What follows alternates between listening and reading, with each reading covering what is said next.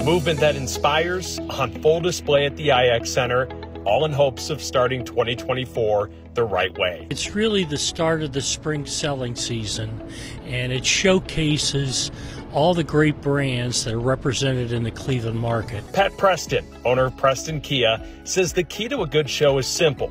Show off what got you to the dance with plenty of style, of course. Try to get some great colors, that's for sure, and great new products. Preston has been doing this auto show for over 30 years, so he knows what to show. And he says this year, it's all about their EV model. It's an all-electric, 7-passenger seating sport utility, and it's beautiful, and we've had long lines to test drive it. Overall, Kia has around 20 different vehicles on display at the IX Center.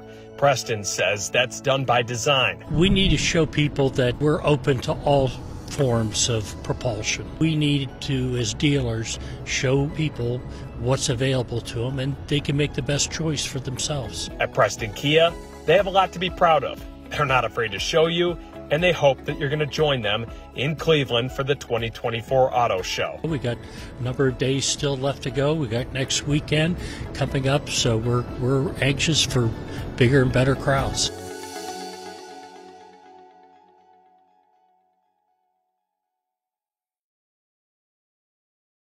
Reporting at the IX Center, Brett Hamilton, Fox 8 News.